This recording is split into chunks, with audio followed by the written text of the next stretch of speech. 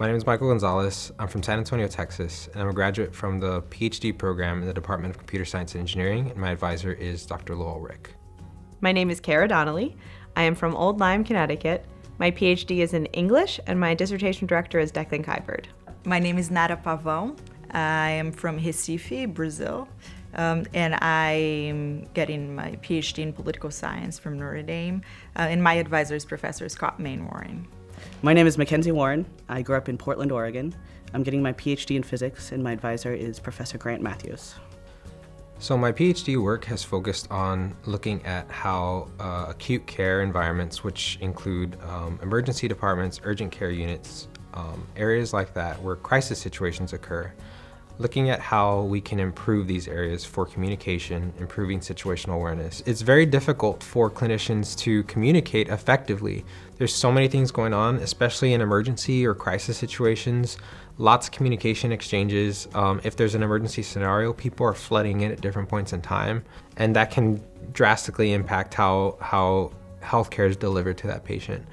So we're taking essentially what they currently use, a paper-based cognitive aid or reference guide, and we're creating a digital solution so that everybody in the room can kind of see where they're at, what's going on at any point in time. New people have a frame of reference, and we can thereby improve how that team functions as a whole so that we can reduce some of those errors. And what we found with our research is that we can actually significantly improve situational awareness and reduce that workload. I'm studying computational astrophysics, so instead of using telescopes to do my research, I run computer simulations of stellar models. In particular, I'm interested in core collapse supernovae. So supernovae are the ends of lifetimes of massive stars. And we see these explosions all the time in nature, but our simulations can't reproduce those explosions. So my dissertation really focused on nuclear and neutrino physics that may explain those explosions that we see in nature. Core collapse supernovae are vital for understanding the evolution of our galaxy and our universe as well. Core collapse supernovae are responsible for the production of heavy elements, everything heavier than about carbon or so. So understanding the processes that occur in supernovae are really vital for understanding where these fundamental elements come from. My dissertation is trying to understand why voters support corrupt politicians in elections. So around the world, there are many cases of really popular corrupt politicians that don't face any sort of, electoral punishment. So they become candidates and they are elected into office or re-elected. And I'm trying to understand why this happens, because corruption is something bad, and we all understand that corruption is something that it's undesirable in politics, right?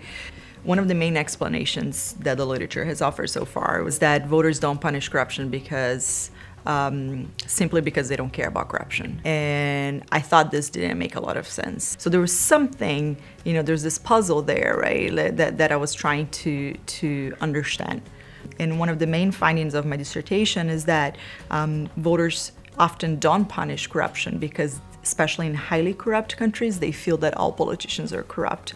So it makes no sense for a voter to base his or her vote on corruption when corruption is perceived to be a constant. My dissertation research is on the Booker Prize, which is a prize that's given out for the best work of literature published in the UK every year. And so I'm really interested in two things. The first thing I'm really interested in is what we might call a changing relationship between popular literature or literature that sells and literature that we think is artistically great. The other issue that I'm really interested in that happened alongside that is what we might call the decentering of Englishness from literature in English. Writers who came from all over the English-speaking world, from the former colonies, became much more important. And so my dissertation is looking at how those two changes within literary culture happened over the second half of the 20th century and into the 21st century. And I think it really deeply impacts both what we read and how we read today.